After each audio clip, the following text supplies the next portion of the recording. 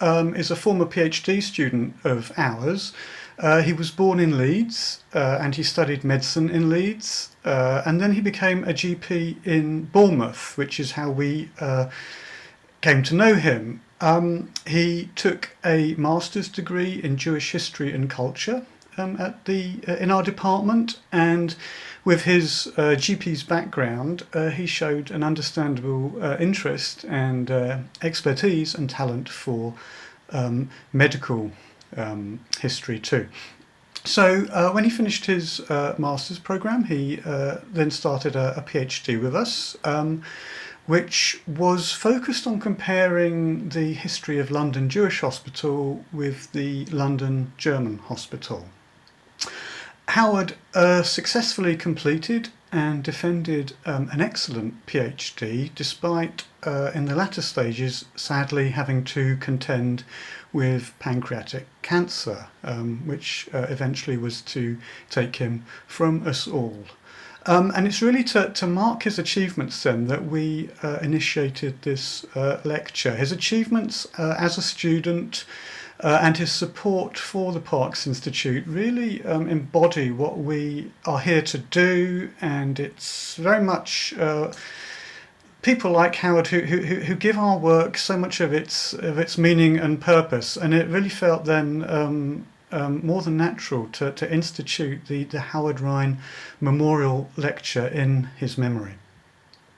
Now, tonight's lecture is on the medical liberation of Belsen and on the presence of British doctors at that extended moment. And it's given by two members of our own institute. Professor Tony Kushner is both a member and a former director of the institute, and amongst his very wide-ranging works on modern Jewish history and culture and Holocaust history, he has produced a number of provocative and pioneering pieces on the liberation of Belsen, going back to really the 1990s. And he's joined by Dr. Aimee Bunting, who is another illustrious alumnus of the Parkes MA and PhD programme. I won't spare her blushes here. Formerly a lecturer in our department too, and she now teaches at Godolphin and Latimer School in London, while continuing to maintain an active research interest in Jewish history and culture. So in a minute I'm going to hand the floor over to them, just by way of affirming, I suppose, the modalities and the etiquette of these online occasions. We ask people to keep their cameras and their microphones turned off during the lecture, just to make sure we'll have as a good a listening experience as possible with the available bandwidth. You are very welcome to write questions into the chat function of the webinar as we go, and afterwards I will then pick out some of those questions and put those to our speakers. I think because the event is being recorded, there are issues involved with permissions and speaking, which means that we have to take these questions via the chat function, but I will do my best, and we'll do our best to get through as many of them as we can. So without further ado, I'm going to hand over to Tony and to Aimee, and the floor is yours. Thank you very much. Thank you very much, Neil, and welcome to everybody. It's a great shame we won't have our normal Sharabang from Bournemouth, but I think you are there with us virtually. So good evening and welcome. So the Medical Liberation of Belsen, British Co-Presence. We are deeply honoured to give this, the fourth Howard Rein Memorial Lecture. I knew Howard not as my doctor, but as an MA, then doctoral student. He was simply a lovely man and a pleasure and inspiration to work with. I can even forgive him that presently Leeds United are ahead of Manchester City in the Premier League. This would have brought Howard a lot of pleasure, and I'm sure he would have been too much a gentleman to have rubbed it in too much. But talking to Howard about his life as a doctor, and to Corinne in recent years, who told me recently that he had been Dorothy Parkes' GP in her later life when she settled in Bournemouth, after James Park's death in 1981. I knew Howard embodied the ethos well before it was formalized of patient-centered medicine, defined as being about focusing care on the needs of the individual, ensuring that people's preferences, needs and values guide clinical decisions, and providing care that is respectful of and responsive to them. Whether this ideal was possible or was realistic to expect in what we are exploring tonight is debatable, but we will far from ignore it as a theme.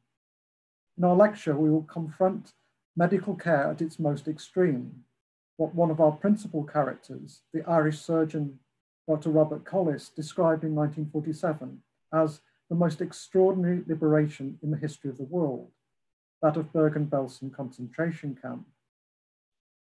With equal hyperbole, perhaps not surprising given the closeness to the events he related, as well as his literary skills as a writer and playwright, Collis, in Churchillian mode, we never hear of that these days in politics, added, "Never in the history of medicine has a more gallant action been fought against disease than during the first few weeks after liberation." Whilst we will outline briefly in the first section of our lecture the remarkable work that the doctors, mostly young medical students, and nurses carried out, our focus will be on two key figures important not only in treating the survivors of Belsen, but in creating a memory of the camp and more generally the history of the Holocaust.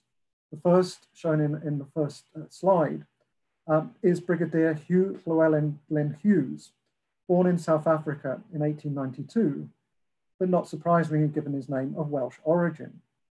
Indeed, Hughes was brought up in South Wales following the sudden death of his father in South Africa in 1896.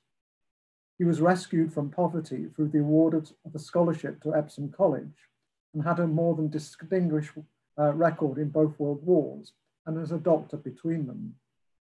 He was as Deputy Director of Medical Service in the Second Army that in the spring of 1945, Hughes was diverted to Belsen 2 days after it had been handed over to the British Army by the Wehrmacht, with the war still raging around it. The Nazis were concerned about the spread of rampant typhus from the camp and remarkably gave the camp up to the British as war was going on around it. Hughes was, on the 15th of April, 2 days after that mini treaty, the first British medical officer into Belsen. His first action was to assess the appalling situation, making plans for the separation of those who could be saved from the indescribable filth they were living and dying in. What Richard Dimbleby, in his iconic BBC broadcast, called the cesspit of Belsen. It was a description that was used by many of the doctors when trying to describe to others what they were experiencing. Our second character is Robert Collis, who, as will emerge, was a less straightforward individual with a strong roguish element.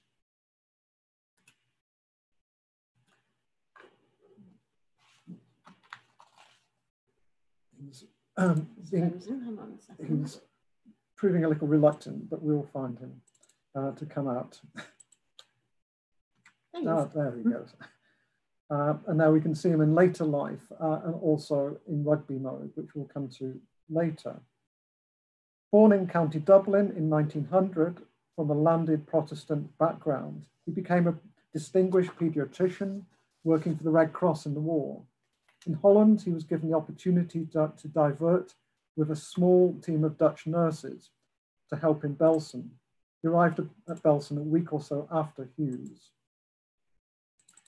At this point, we want to introduce the term co-present as a concept, which we believe is an important addition to our understanding of the principal actors in the Holocaust.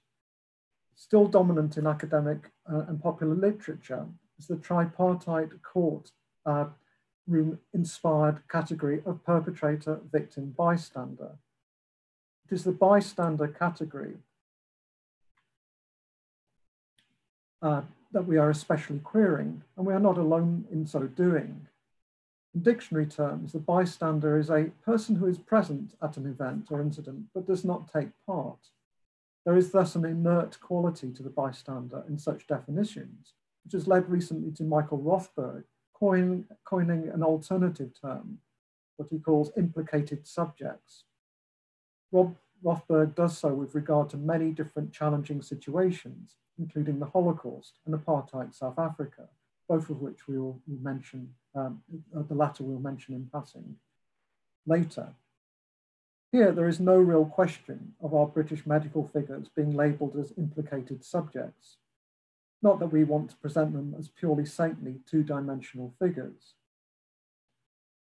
Instead, we will follow Elmer Luchterhand in his neglected work from the early 1980s, interviewing Germans who lived in close proximity to the concentration camps. To Luchterhand, co-present was much more appropriate because less awkward terms, he said, such as witness and bystander, do not really apply. What we would insist on here, following Luchterhand, is the agency of our medical figures. They impacted on those they were trying to help, and as will become clear, Belsen impacted on the rest of their lives. Indeed, they confronted the intense weeks as liberators again and again as they narrated these experiences in the public sphere after 1945. What follows is thus a cultural history of the medical liberation. And whilst this might, at first sight, appear as Jewish medical history only in the sense that Jews were treated as patients, what will emerge is that in both our major case studies, Jewishness became a major part of their lives post-April 1945, shaping their self-definitions. In short, the boundaries between Jewishness and non-Jewishness became blurred in this acute example of interrelationships. Turning to the medical liberation, under the leadership of Hughes and his successor, Lieutenant Colonel Johnson, and several others, realizing the scale of the crisis, they called for further support, which led, amongst other initiatives, to the diversion of 96 medical students who had been intended for famine relief work in the Netherlands, alongside a number of British and foreign nurses who came along as well. Almost all of these medical students, in one form or another, recorded their experiences in Belsen, many of which are now deposited at the Imperial War Museum.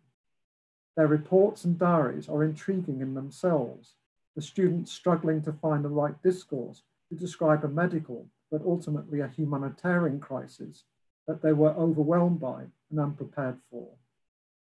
It is easy to be critical of their attempts at keeping a sense of normality. Some devised a raft to punt around the lake in the barracks where they were billeted in the Belsen camp complex. Their behavior with alcohol and fraternizing with the nurses would not out of place in any medical school in Britain, and in cruder manifestations of masculinity. Michael Hargrave, who died tragically young, described his boredom as a medic in Belsen and relief when it was over in late May 1945.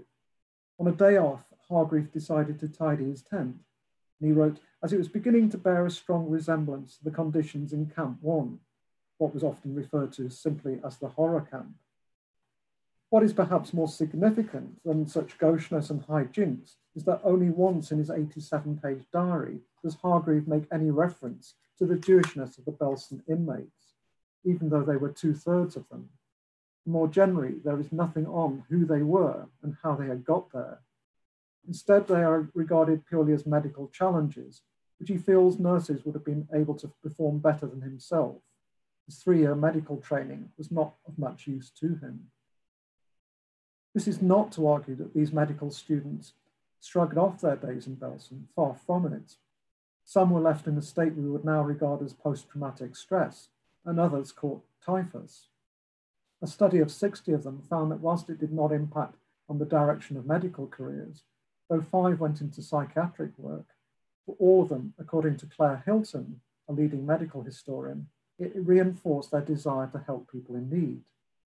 One of them, Russell Barton, ringleader of the Belsen late raft, became a leading figure in reforming psychiatric care and the abuses of institutionalization. Belsen never left them, even if for most it would be an experience they internalized and did not speak about to family. And yet, coming a little later to Belsen, Hughes and his immediate colleagues, and cocooned in their accommodation, they had perhaps not seen the worst. Barton was firmly put in his place in the columns of the Times in the 1960s by Hughes when he suggested in print that the conditions in Belsen were, I quote, not that bad. Glyn Hughes has quite rightly been brought centre stage again through the very recent study To Meet in Hell by American scholar Bernice Lerner. Lerner juxtaposes the war experiences of Hughes and her mother, 15-year-old Rachel Gemuth, who had been transported to Auschwitz from Hungary and then was part of the forced movement to Belsen. For reasons of space, we will outline only briefly Hughes's remarkable role, not only as the first medical liberator, but also as a key witness in the Belsen trial in autumn 1945. Hughes first gave his testimony alongside Johnson and Lieutenant Colonel Lipscomb, all from the Royal Army Medical Corps, to the Royal Society of Medicine in early June 1945. The transcript was intended to be used by the War Office as they put it, as a write-up to the press, but as we will see, Collis beat them to it. His detailed account in the British Medical Journal was described as first rate by the War Office, and there was no need for any other press publicity. As with the case of almost all such reports, including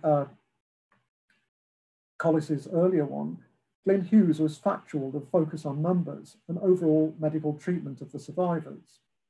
He started rather hesitantly by saying he was unsure of what he needed to cover this distinguished Royal Society, and he granted himself only the occasional personal insights, such as how the scale of the concentration camp system provided, quote, some idea of the mentality of the people who ran these camps. This contrasts with Johnston, his junior, a quiet and gentle man who started his presentation to the Royal Society much more emotionally. He said, "My own first impression of the camp were those of incredulity rather than horror. I just could not believe what I saw.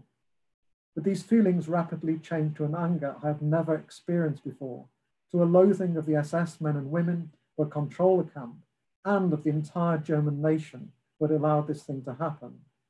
He ended even more provocatively. The German nation, he said, was responsible for that horror camp, for the 23,000 people we buried there, and for the thousands buried before we arrived, and for all the bestialities which were practiced in that place. In other words, for mass murder. I can never forget that fact, he said. He ended in a very provocative way. The only danger is, gentlemen, can you? Collis describes Johnson as a human creature in an army world, who insisted that no harshness be used against the internees, however challenging their behavior post-liberation. Johnston's influence was immense. Collis believed until he left, kindness was the watchword of the liberated camp.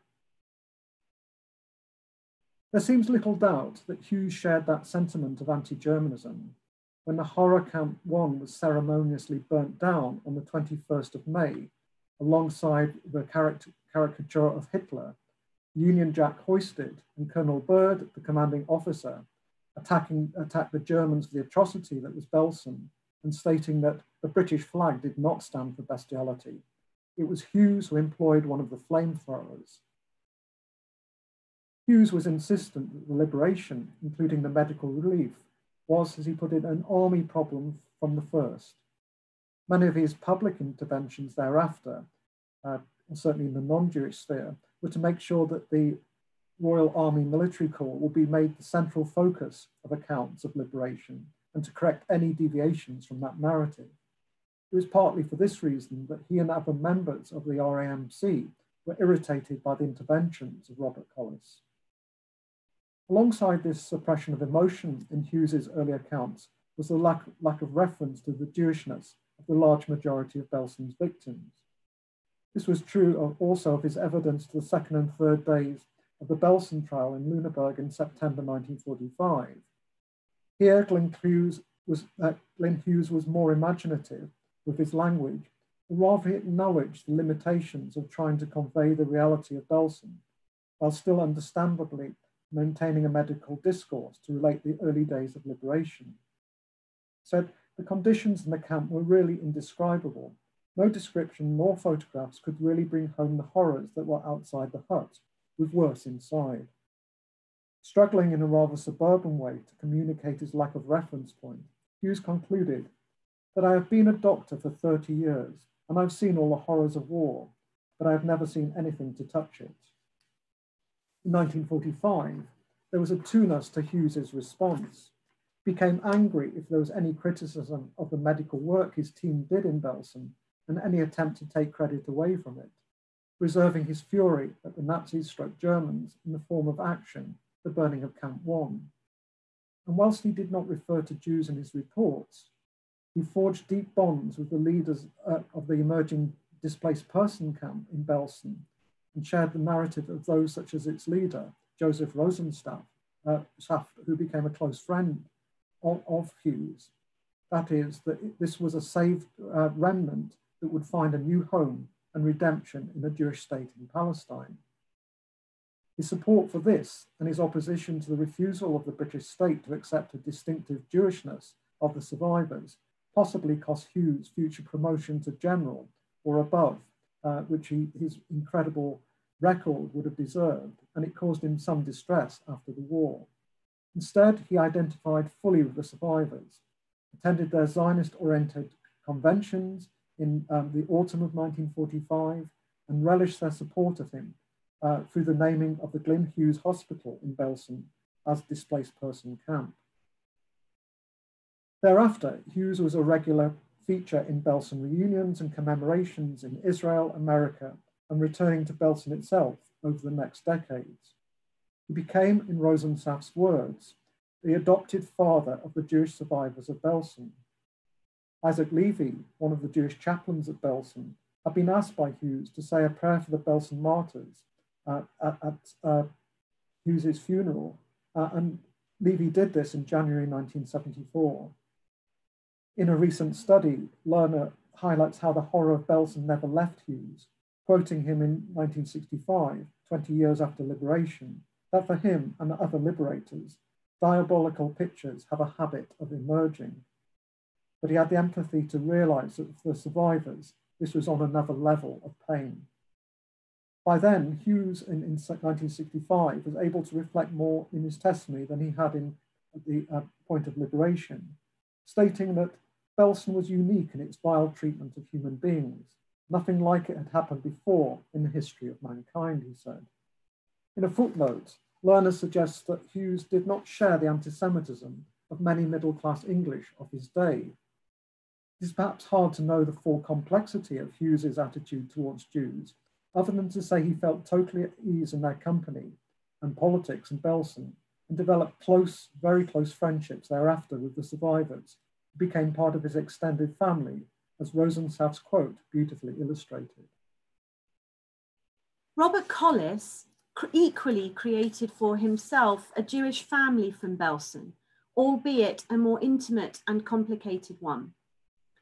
His two-page obituary in the British Medical Journal of June 1975 described the life of a Cambridge, Yale, and King's College graduate, of a director of paediatrics in Dublin, Ibadan, and Lagos, of a 24-year-old commissioned officer in the Irish Guards and Rugby International, of an author and playwright whose work was considered for the Abbey Theatre in Dublin, and as the doctor and guardian to Christy Brown, immortalised in Daniel Day-Lewis's My Left Foot. In terms of historicising the liberation of Belsen, Robert Collis was the most important figure in early post-war Britain. He wrote 2 long and detailed articles for the British Medical Journal on the subject. In 1947, with his new Dutch wife, with whom he worked in Belsen, the nurse Han Hogetzijl, he wrote the best-selling Straight On, subtitled Journey to Belsen and the Road Home, which, through the personal testimony of Jewish survivors, also gave an informed narrative of Auschwitz-Birkenau. In all of his extensive autobiographical writing, Collis appears to deliberately perform his ambivalence towards Jews. He placed before the reader a Semitic discourse in which Jews were essentialized, often quite unpleasantly, and essentially othered, whilst writing angrily and simultaneously about the evils of anti-Semitism. In his crude ethnography, Jews were just one group amongst many that Collis placed in prejudice boxes. For example, he said, Dutchmen are husky, Americans are not Europeans, Russians are curious and suspicious, the Swedes are extremely humorless, and in Belsen he met English cockneys who he seems to relish, who were not arrogant in any way, despite having conquered the mad Germans. Indeed, David Cesarani, on the basis of such writings about Jews, decided that Robert Collis did not place much value on Judaism or Jewishness.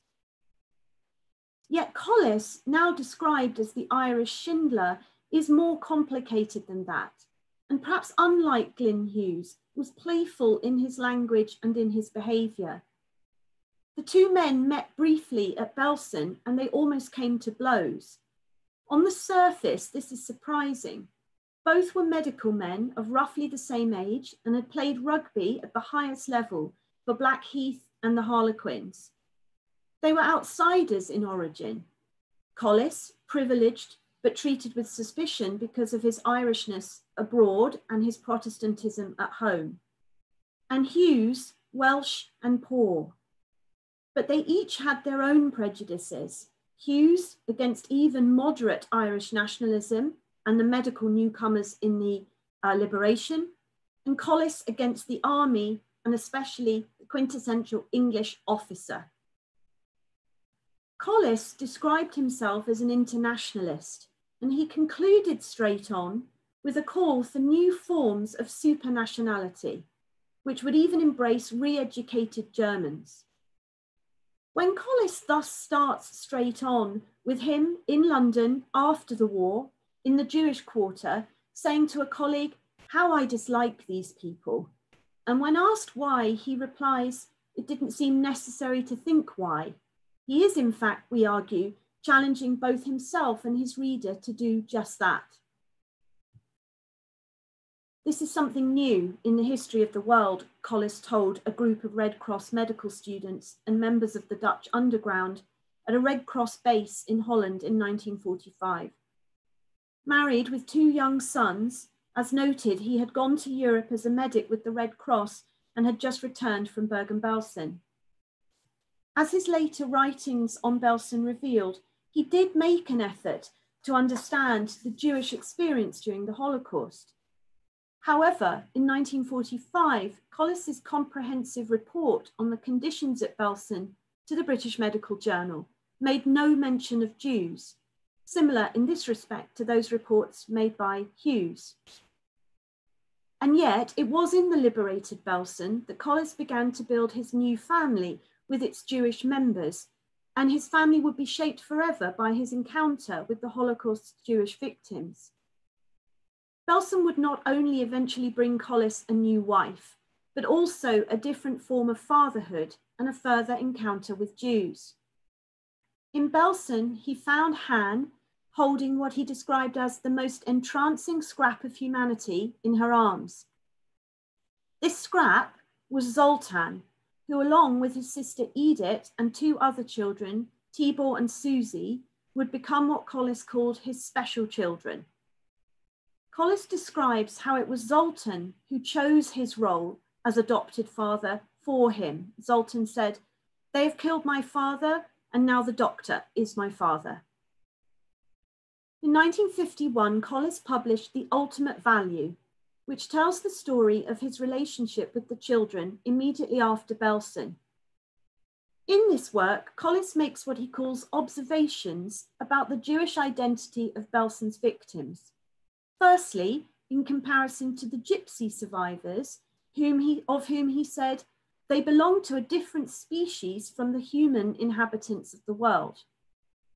The Jews, he continued, were like the gypsies in the first characteristic, in that though they might call themselves Dutch or Italian, they seemed to us more Jew than anything else. He went on, "I realized that it would never have entered my mind to regard a little Dublin Jewish child as Irish. Such an idea would obviously be absurd. So it would be equally absurd to think of the 65 Jewish children in the camp who spoke Dutch as in any way Dutch children. For Collis, Jewishness seems to neutralize any other form of identity. Jews are more than stateless, they are simply unable to be anything other than Jews. Jewish children, he argued, reacted to suffering differently from other children, and, in his words, in many ways, they seemed older mentally than children of our race, sometimes peculiarly adult. For Collis, it is as though their Jewish otherness and the history of suffering, which he sees as a natural consequence of that, has given the children an otherworldly form of strength. And he says such extraordinary buffeting as their minds and bodies were exposed to would, I feel sure, have been too severe a strain for any Irish child.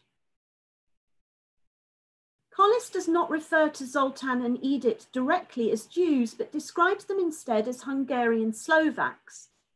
Their father had been Jewish, their mother non-Jewish, but deported with her family, having refused to leave her husband.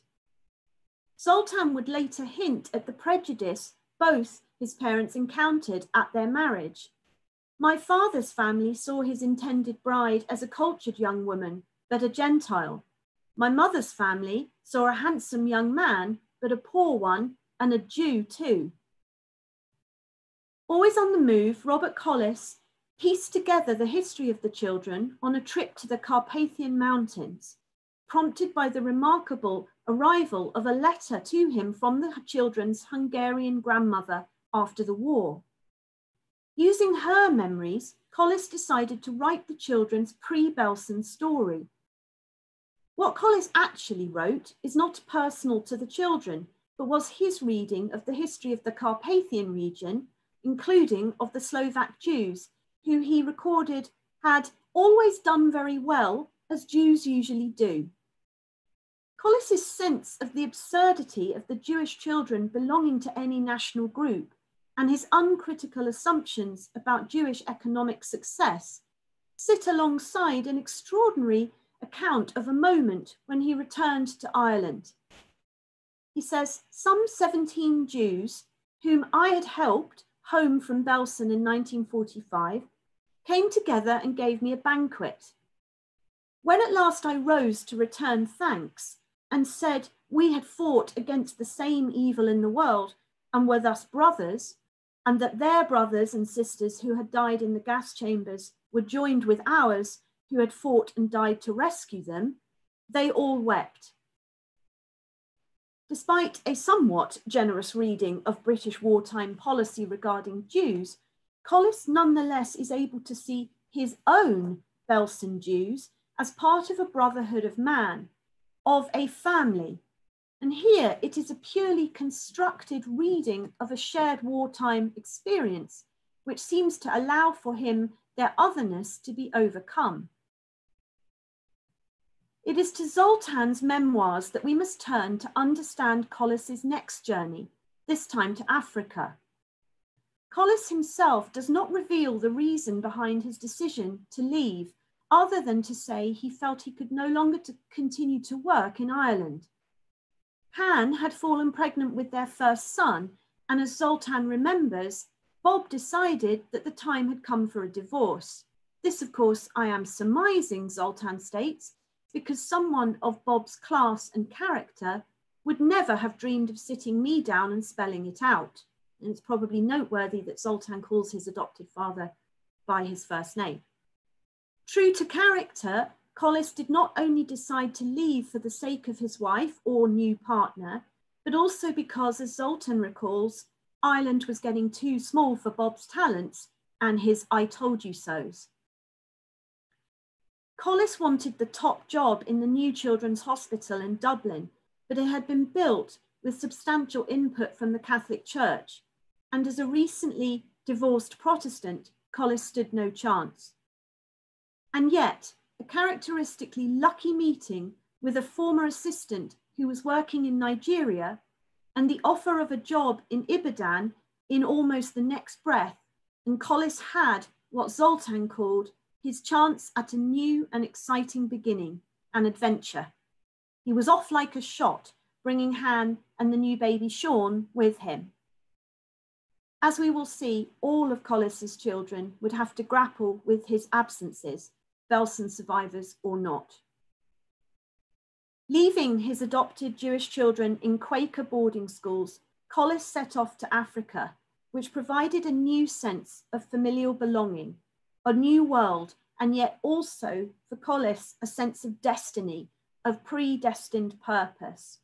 He says rather grandly, "As I stepped out of the plane, my loneliness left me. I entered a new world. I was in Africa. Something stirred within me, a prevision, a knowledge of what was before me. I no longer had a feeling of loss, nor did the place I had come to seem strange. I knew I was in the right place at the right time with a purpose, part of the karma of this time of mine in the world." In Nigeria, Collis found a country in the process of throwing off its old world ties and beginning a new world of independence. Collis's memories of Africa also have that curious mixture of old world attitudes and a self-conscious need to state that he was part of the communities in which he worked, and that it was Africa that had allowed him to claim a world citizen status. He said, "All my life I have heard Englishmen deprecating Irishmen and Irishmen Englishmen, and not uncommonly unkind remarks about Jews, Egyptians, and Portuguese, whom the brisker Nordics tend to despise. Here we were in the middle of Africa with a complete mixture of nationalities, sharing the vocation of doctoring, and we found we could work together, like each other, and even be close friends." Set that alongside the immediate following remark, "I have never seen a clean, hygienic town built and kept by Black Africans, ancient or modern," and the complex nature of Collis's worldview is once more clear. And yet, when his domestic family interacts with his African family, Collis appears to foresee the global family to which he aspires. Here, in this image, Sean, his son, takes on an almost saviour-like role as part of a Nigerian festival. He says, "It seems right that the only white person in the whole of that vast procession that day should be an Irish boy who was quite unaware that he was performing a part of any great significance in the second half of the 20th century, though his bearing suggested that subconsciously he knew he was carrying on his shoulders some of the tensions of the world." When Han gives birth to their second child, described by Collis as a poor little handicapped boy, another element is added to Collis's family and to his vision of that family in a wider world. Neil, whose happiness seems a surprise to his father, who notes, "Though handicapped, he was a lovely baby," provides another means by which Collis can illustrate his belief in common humanity. He tells of an encounter between baby Neil and a Nigerian woman with what Collis describes as a black, disfigured old visage, and how when the two smile at one another, it is to Collis a moment of beauty in a world torn by fear. Forever a wanderer, crossing borders and boundaries, Collis travelled across the African continent, and he returned to his co-present Holocaust experience. Describing South African people, he said, "Generally, they were exceedingly tough, splendid athletes, rather lowbrow and aggressive, especially we thought even then in their attitude to the N-word, a term they reserved for all races other than those of European origin."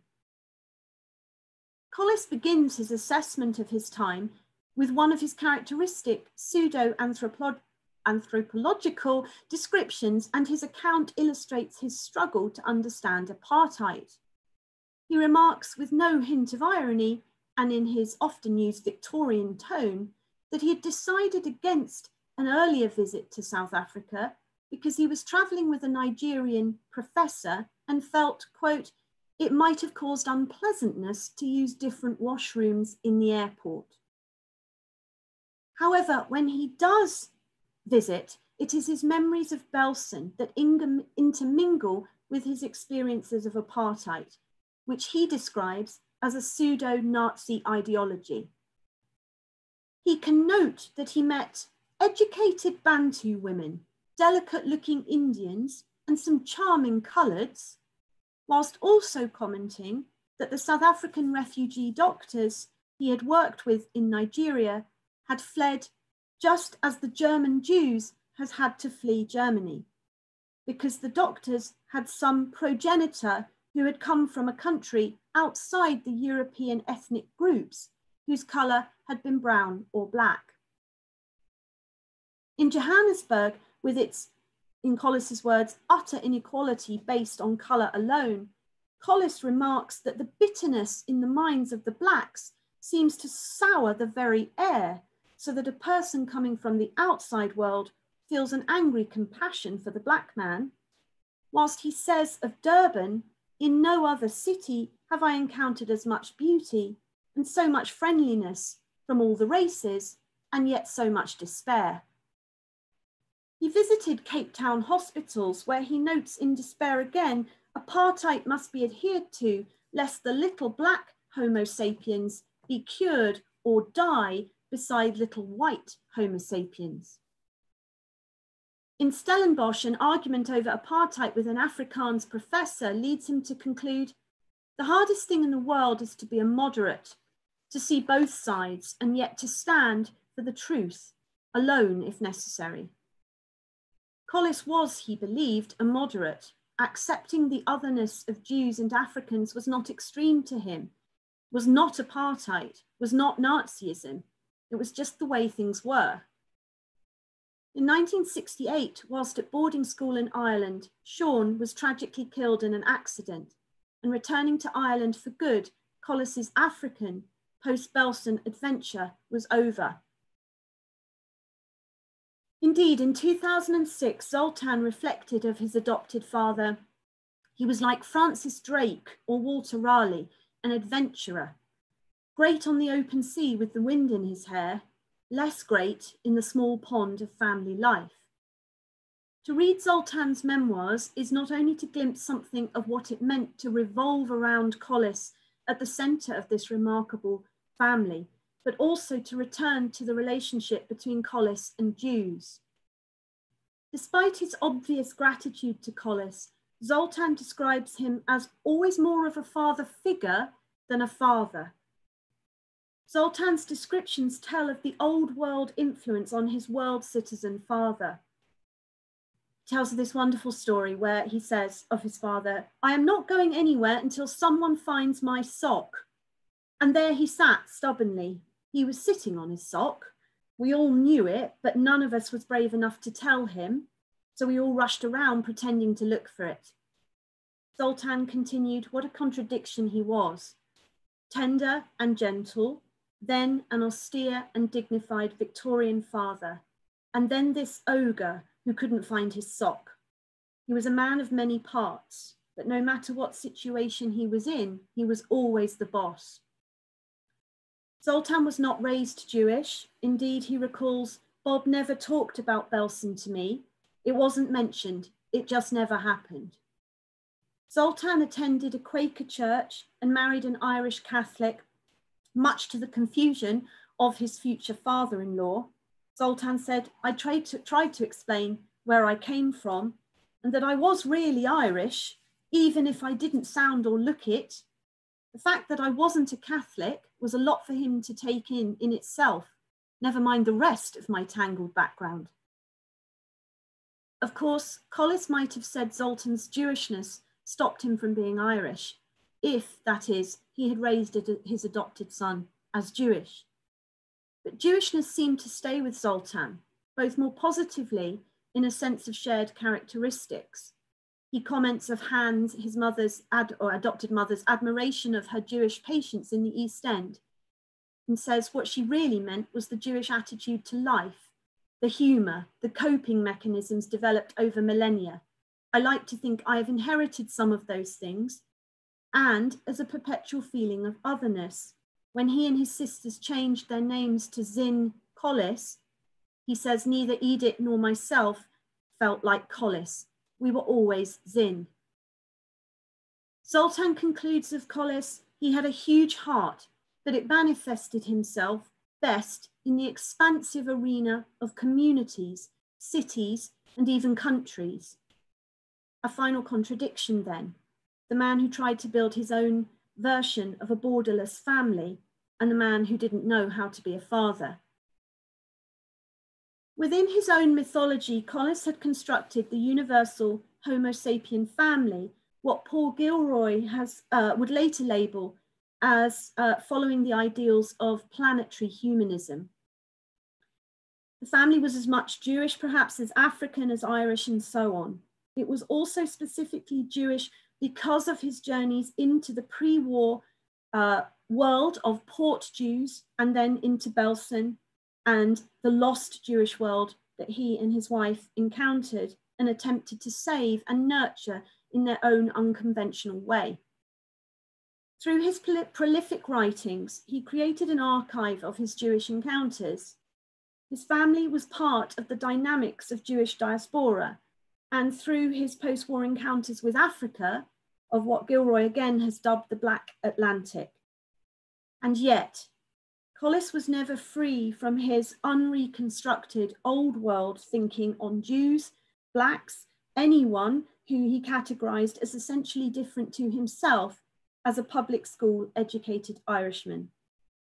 His adopted son, Zoltan, that little enchanting scrap, part of the tiny remnant of the old world of Eastern European Jewry that had miraculously survived, was brought up in Ireland, both distant from his new father and that of the faith and culture of his murdered family.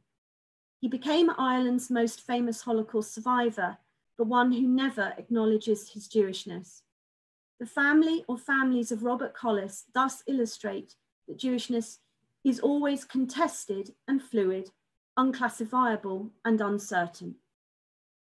To conclude, through the study of Glyn Hughes and Bob Collis, the impact of Belsen on our medical liberators is clear to see.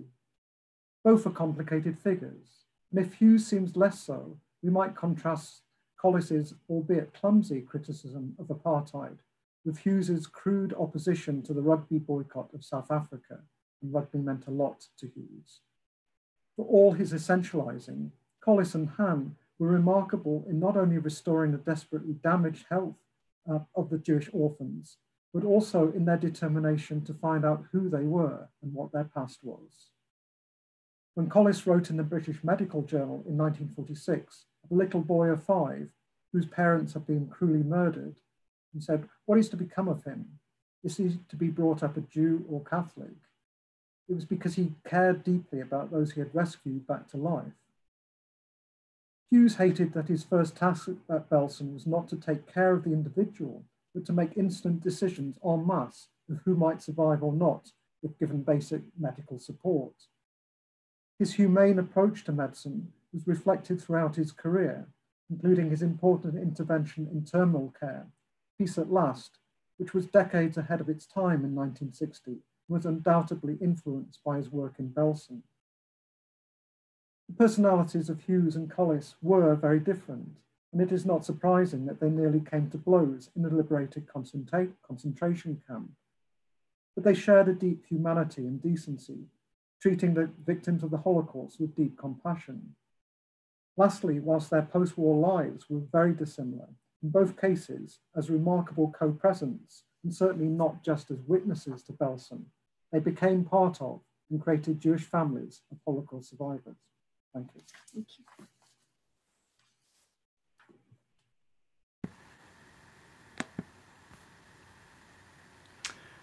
Well, thank you, Tony, and thank you, Aimee, for a wonderfully rich, powerful lecture, which not only told some interesting life stories, but I thought introduced us to some often quite astonishing material, actually, and material that one doesn't often really come across. So that was really super. I'm imagining that it takes people a little bit of time to gather their thoughts and gather their questions on a platform such as this.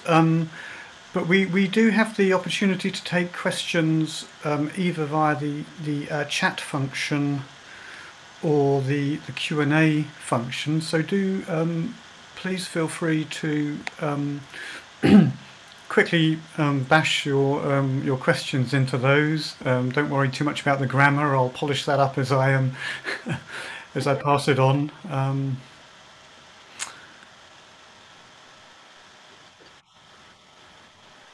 Right.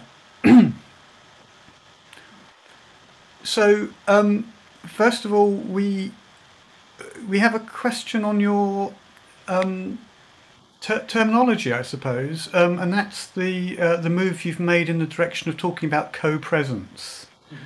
Can you expand upon this and say what work that term does for you that other terms perhaps don't? Mm-hmm.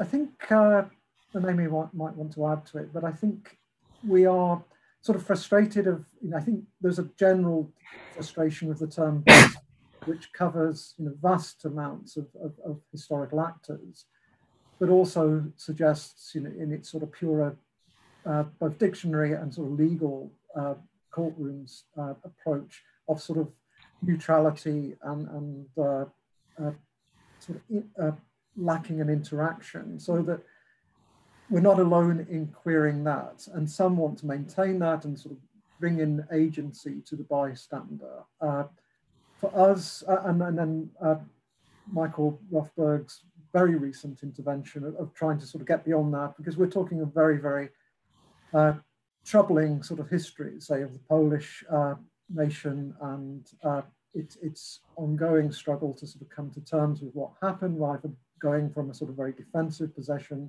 or a very aggressive position, particularly those from outside. And so I think Rothberg's implicated subjects is useful to bring in agency and choice. For us, it doesn't work because the people we're dealing with are not in that same position, but they are more than witnesses. And I think that's whereas witnesses often used, particularly with liberation, and yes, they were witnesses to some of that. So it works for us in what is going to be a series of case studies of the Belsen liberators, particularly, and a group of about 1,500 British POWs in Auschwitz III, in the sort of slave labor camp, where they are more than just there. They are in some ways victims, but they are more than that. In terms of the Auschwitz POWs, there's also an element of animosity that comes out against their fellow inmates. But it's, so you could say, well, that term co-presence is very, maybe it works very well for our case studies. Could we then expand it beyond that to other historical actors in the Holocaust and beyond? And I think it could be. When we were talking about this at another occasion with different types of co-presence, we were asked, would people like James Parks or Eleanor Rathbone or Victor Galantz, who engaged with what was happening during the war, before it and during the war especially, and tried to sort of get some action from the British government and beyond, I think they would fit, and that they made themselves co-present, even though they're physically a huge way removed and experientially a huge way removed. They put themselves in that position, as did many ordinary people in Britain at that time, and I think the same is true in other Western democracies at this point in the Allies. So it has a wideness there. Whether it would work for, say, your classic case of collaborating nations or occupied nations, becomes perhaps more problematic. I'm not sure. I still think it means that we can deal, I think going back to that original use in relation to the those that lived around the Nazi camps, I think it works very well, because it's not just that they happened to live around, that they knew what was happening. They had some degree of agency. Some of them made certain choices. And so I think it works in a wider way. It also, I'm rambling. I think it also avoids easy moralization. And I think that's important, that we tend to sort of have heroes and villains, and that I'm, I suppose, more drawn to Collis than Aimee is, because I think he's a lovable rogue, in spite of all of his appalling things he says. That there's something you draw, and yet I think it's because he also has a sort of rich cultural life going on with him, both before and afterwards. And I think he has a kind of perhaps a creativity or a dramatic element to how he sees the world that perhaps Hughes doesn't. That may be being unfair to Hughes, but Hughes is an army man. You know, he's shown incredible bravery during the First World War. He has the military cross. You know, he's DSO. He's a soldier. You know, and to a certain extent doesn't perhaps have the same tools maybe to express what he's seen and felt. You know, but I don't think that makes him less interesting. I mean, he's the one who's sort of returning to Belsen, isn't he? Much more. He's very, very present with the survivors. Collis is, yes, certainly sort of more expressive and as you can see, sort of mixed up about what he thinks and where he's coming from, but making more entertaining to Tony. But I think on the co-present thing also, we were again thinking about this and the idea of that looking at the co-presence in the particular context of the liberation of Belsen also helps to challenge this notion that liberation and the point of the arrival of the British or the Americans is the end. And that instead what this goes to show is that in fact it's not, and that the processes of engaging with and experiencing and understanding the Holocaust go on both in the sites themselves, but then in the lives of these individuals until their last days. So I think that's a good sort of way into, or a good part of this co-present notion, is that it stops that sort of idea of 45, that's it, it's over. Mm-hmm. Super. Thank you. We've got 2 or 3 more questions sort of rolling in now. So let me just go to the next one in turn, which is really to ask you, I think, Aimee, to say a little bit more about Collis's view of Jewishness and Judaism before the war. Is there anything in your material that you've looked at that would enable you to sort of yeah, I mean, again, I think it's sort of, thank you for the question, is picking up a little bit of what we were, I think, trying to get at here, is that he has a very, it's difficult to read kind of approach to it. And this is where we were thinking about this notion of him sort of performing or sort of expressing this anti-Semitism or trying to explore it in himself. That might be a very generous reading of him. Because he kind of like, but there are comments, in the 1930s, before the war, before he's seen what he sees in 45, that are anti-Semitic, and he is sort of, when he spends a lot of time in London, he goes around London and he wrote a text called The Silver Fleece, which is his autobiography, and it's probably a mark of the man that he wrote his autobiography at 36 years old. And in that, he describes wandering London, and he has sort of, again, boxed in sections of the city that belong to Jews and foreigners, or Jews and immigrants. And then there are the Cockneys. So he says, if you go on out to the Elephant and Castle, you get the proper Englishman. So he definitely has this racialized ethnic notion that that the difference, there's a real difference, and they stay together and they belong in particular places. And this clearly troubles him, or is something that he thinks is worthy of comment, because he comes back to it again and again and again. So I think if that answers the question, he has a problem with Jewishness and the idea of Jewish identity well before he sees what he sees in 45. Great, thank you, super. So I'm assuming that one sort of was mainly aimed at Aimee to answer.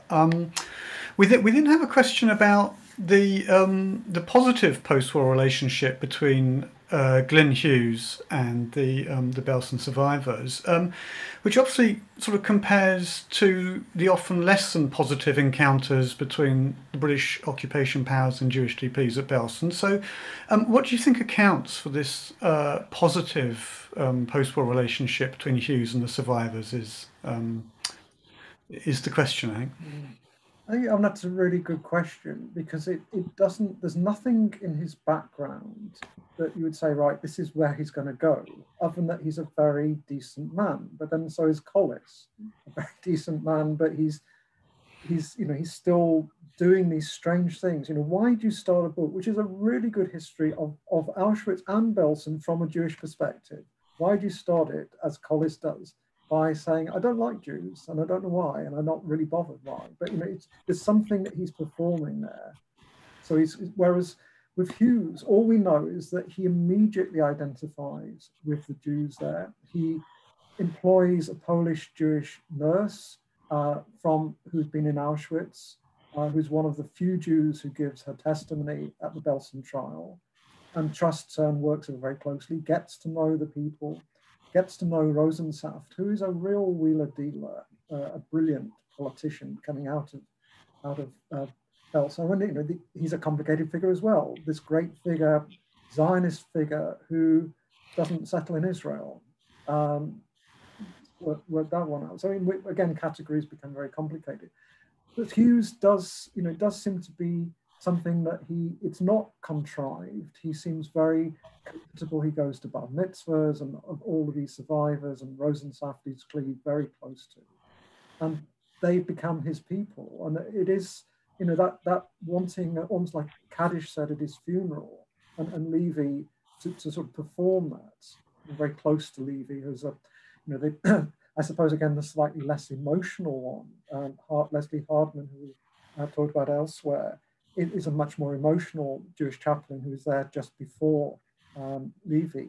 So that it's a genuine attachment, and it doesn't seem to be at all contrived. And there are, there are those that support a sort of Jewish state because they want Jews out of Britain. I don't think there's any evidence that that's part of out of Hughes's mentality. Mm-hmm. I don't think there was a little quip we put in about Hughes at the very end opposing a rugby boycott of South Africa, and he labels one of the people who is one of the few rugby players who's supporting the ban, just as a socialist. So he's not your sort of, he's not a radical figure. He is, he's writing about final life care. It's 50 years ahead of its time. Mm-hmm. So there is that sensitivity, and that goes back to what we started with, a sort of patient-centered medicine. He embraces that very early. And so there is that humanitarianism, decency. And I think it also, maybe there is this strong anti-Germanism, which is hardly unsurprising considering what he had experienced. Whereas Collis, for all of his essentialism, gets out of that because he's willing to sort of see that people can change. When Collis goes to Israel, he sort of writes about his surprise about how normal it all is and how well the Jews are doing. So he's more flexible. Hughes, I think that just sort of his sense of decency, being appalled by what he had experienced on the first day of proper liberation, which clearly never left him and traumatized him. And that, I think it was an element of just he realized quickly, which not all of them did, that these victims were Jews. And it's exceptional in the Western camps of Belsen that most of them were Jewish. That's not true of Buchenwald and Dachau. Aimee, did you want to add? No, that's fine. Okay, well, I gather that we had a hand raised as well, Claire Apol, which we just need briefly or quickly to unmute you, which I think Claire is going to do. Yeah, Claire will need to unmute herself now. She can. Oh, Claire needs to unmute herself. So if you could do that, Claire. The other Claire. I did. Oh, Russell. Yeah, there you go. I actually wasn't aware, but I might as well, as my husband who's sitting beside me, his father was actually one of the liberators of Belsen. He was originally Polish, Jewish background, but was over here and joined the British Army. And he always says, and it isn't in the textbooks, that practically every British soldier who could lay their hands on the SS was killing them until the tank. Go on, you say. By the time my father got there, and he was, I have to specify this, one of the first 2 infantrymen, the tanks had arrived, and so you won't find it in the history books, but they were shooting every SS man, etc., they could lay their hands on. And Dad basically said, look, our lads are 10 minutes behind me. You know, because Dad had been sent there, because when they had the 40th reunion, I met this Scots lad then, who had been sent by motorbike, met the Germans about half a mile outside of Belsen, came straight back, saw Major Sheriff, Dad's company commander, who then spread the word, obviously. But Major Sheriff got hold of my father, who spoke 6 languages, including German, Russian, Polish, and Yiddish. And he said, go straight there, and we'll be right behind you. So, and in fact, Dad found, well, they found him actually. 3 walking skeletons came towards him. They were cousins by marriage from his hometown, who told him everybody had been wiped out. Dad still had nightmares, and he died at 86, but he still had nightmares about it. But as I say, our tank lads were killing people. Well, people, Germans. The history book doesn't want to put that in, but I don't know whether you've got anything to say about that. I think there was certainly enormous and understandable anger. I think there were certainly some incidents. The SS were made to do very challenging tasks, and if they didn't fully obey, I think another way into this briefly is there is a very important British Jewish element, and that brings in Leslie Hardman as the first chaplain, Jewish chaplain. And Hardman was wandering around with a revolver and was told quite firmly, possibly by Hughes, yes, by Hughes, put that away because he was, I think, Hardman was quite willing to use it and was in a state of, he just worked himself into hysteria over it, an understandable one, and he wouldn't leave. He would not leave. And so the impact on the British Jews had its own element of trauma added to it. And also that shared language, you referred to, being able to converse in Yiddish, was very, very important for the survivor and as communicators, like with Benka, the nurse. Yeah. If I could interject there, if I understood rightly, that family story is one that you just became aware of, Claire, in the context of this lecture, and that raises really fascinating questions, doesn't it, about the ways in which people speak and share and the ways in which they don't, which in a sense brings us back to the some of the things that Tony and Aimee were talking about, but it sort of sets off my own thoughts about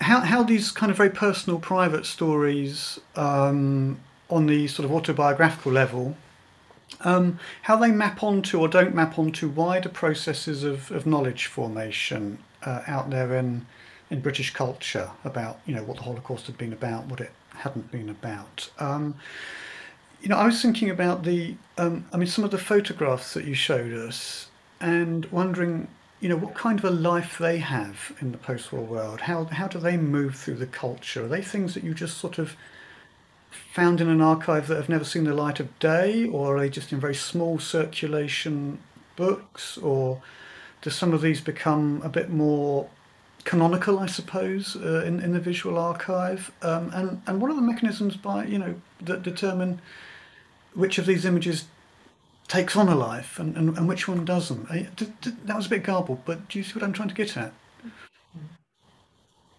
There's some, I think we avoided deliberately using any sort of horror images, direct horror. And I think that's something that Holocaust scholarship over the last 10, 15 years, and not just in scholarship, but also in museum work, is querying. On the one hand, you've got the shortest way to show graphically the horrors of the Holocaust or of Nazism. On another, the dehumanization of the victims is continued by it. So that is a very, very difficult dilemma. So those are the, if you like, iconic photographs and moving images of Belsen, which we're now looking at, wanting to use more sparingly. But there are lots of other images which the Imperial War Museum have been very good at sort of restoring and trying to get better known of the days after that, where Jewish life gets re-established. Although, of course, to interrupt, they still have, as the dominant image in their exhibition on the Holocaust and in their section on liberation, their dominant image is still the Tommy, the British soldier with the bulldozer moving the huge piles of bodies. So again, they preserve these other images, but the one they choose to use, or the one that has the biggest space, is that iconic and yet horrifying, dehumanizing image. Mm-hmm. So, and then images that were sort of less well known. We use some from Collis's Straight On, which are of Zoltan and the other children, which are incredibly affectionate, and that you sort of read that alongside these things where you'd, if you're in a pub with Collis, you'd sort of make your excuses and socially distance several cities away, but at the same time that incredible deep understanding. And I think there was a question about the medical care that's, Collis in a sense was luckier than Hughes in that he went in a little bit later, and it was a more defined issue of the children. And the children are slightly bad, they're in terrible state, but the ability to be able to help them. And he was a brilliant pediatrician. And that whereas a lot of the medical students write in incredibly sort of dense medical language about ulcers, and everything is just measured, and because they're trying to do it like it was a medical book, not book, but sort of report. They've done their rounds and so on. Again, getting away from that patient-centered. Whereas Collis gets to know who they are and befriends them particularly with his new partner, so that there's a real sense which goes right through it of his career of getting to know who these children are and their parents and so on. Whereas Hughes, I think, just finds that appalling thing where he has to make these decisions of who does he think might survive, and he knows he makes mistakes, that a lot of those that go to the sort of quickly made hospital are not going to survive, and then maybe some of those that might have had a chance, and he has to make that, and he does it with enormous compassion. So the medical care is remarkable, considering the small amount of people, the resources they had.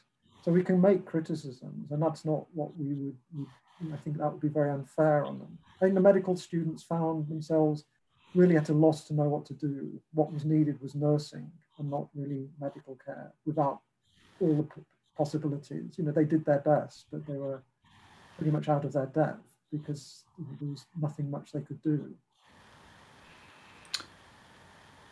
Thank you. I think that actually answers one of the other sort of questions that I haven't raised about the the quality of the medical care. So I won't wheel that one out again. But thank you to the person who asked that one. Another one has just popped in. I haven't actually had a chance to read it properly. But you're being asked.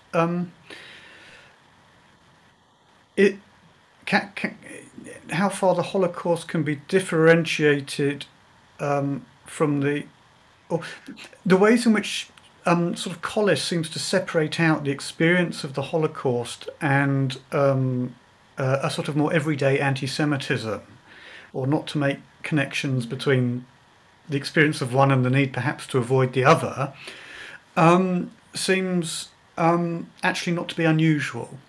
That there's maybe a sort of a quality to the sort of everydayness of anti-Semitic prejudice that enables people to dissociate what they know about the Holocaust with what they think is still speakable or sayable about Jews. So I guess the question is asking how surprised you are really that you come across this kind of slightly split personality, as it were, somebody who sees these horrors and yet can still be a sort of fairly everyday kind of racist, really.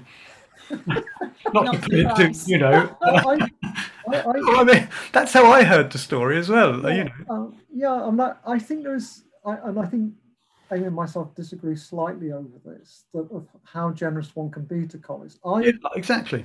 I think Collis is perhaps doing, because he's doing this not in the past, but in a book published, shortly after the war, published by Methuen. So it's going to sell a lot of copies. He's a well-known figure. He writes beautifully, and why perform it at the start of the book when he's going to describe all of these things, other than to sort of put it out there? And I think this is where I'm being incredibly generous to him, because he doesn't change. His writing remains similar through the 70s. Orwell does it much more self-critically in an essay on anti-Semitism in 1945, where he looks at his own background, his sort of public school colonial background, and saying, that's what I was taught, and I'm challenging myself to stop thinking this way. And he doesn't fully succeed himself, but he makes a pretty good effort. And I wonder if there's an element of that with Collis. Otherwise, why put it in to the start of a book on Belsen and Auschwitz about he's traveling around London? It starts off, I'm going around London, and it's all blitzed and everything, having come back from Belsen, and look, there's the Jewish quarter, and I don't like them. I mean, it's just too blatant for him not to make the I think he's making a connection, and he's saying to himself, I didn't even think why I thought that. No need to. Why is he putting it out there? Whereas a lot of other people would do that privately and not make that. So I think that process, we think that 1945 is it, and it isn't. And I think that's where James Parks comes in very neatly when he was asked how long it would take to remove anti-Semitism. He said, well, 400 years at least, because it's ingrained in culture. And we think the Holocaust is going to that's going to end it all. And Collis is sort of showing us really how difficult that is. So he's got this wonderful universalism and that humanity, and yet he's also got this sort of... He does have a colonial attitude and approach as well, despite his own his Irishness. And so the work he does in Africa, a lot of that starts from the premise, that these are people that need to be educated, need to be cultured, need to, he and Han adopt a sort of position in the upper white classes in Nigerian society, and sort of it's all pink gins and what have you. And he does again this toing and froing where he can be incredibly compassionate, but then will say something appalling. And it's as though I'm not 100% convinced he doesn't mean it. I think he feels he can do a good job, as because he's saying we all got on as doctors. So if they're all in a professional environment and he can respect them as doctors, then that's okay. But he won't go in their homes, there's a where he says something about that he'd gone to Israel, and that how much easier it was to understand Jews, now that they were in their own country, where they weren't foreigners in other people's lands, and they're different now. They're different because they're here. It's difficult because the Irishness, one would assume, would perhaps allow him more of a nuanced view to being an outsider or to being othered by a colonial power, but I don't think he does that. Well, there is, there's a essential racialization, but then there's an adjustment that these are not fixed terms. And this is, sort of, I don't know, and this was something that only Neil would understand, but there's a sort of touch of the Kevin Sharp about him, of how much does he mean some of this, and how much is he performing it, that he is, he's totally un-PC, and yet he's an internationalist who does, when it comes to it, does all the hard stuff. In that sense, I'd be much more comfortable with him than someone that says all the right stuff and does nothing. And that, just which is not Hughes. Hughes does not say all the right stuff and do nothing. No, and Hughes is too clean, really. But I think there's a lot. I think if we start to dig, it'll be more complicated. But that ability to identify, which I think again is co-present, allows you to do that. Mm-hmm. Well, before Aimee and Tony sort of, falling out. Before it's the end of a beautiful friendship. And on that note of what I took to be sort of vague agreement between the two of them, I'd really mindful also of the fact that many of us have actually had quite long days on screens already. Life being what it is these days. I'd like to wrap things up. Above all, I'd really like to thank Tony and Aimee for a wonderfully rich, nuanced, provocative and innovative paper, which certainly opened up all sorts of histories that I was completely unfamiliar with, and showed us how it's possible to kind of really rethink some big questions on the basis of some, very everyday material. So one uses so many of these online platforms that I can't quite remember how one best shows one's appreciation on Zoom. But if you have a thumbs up or whatever function, do please put your thumbs up. I'm sure, though, I'm speaking for everybody who listened to this when I say how grateful we are to you for offering us that. Now, I'm just going to finally hand the floor over to Claire Le Foll, who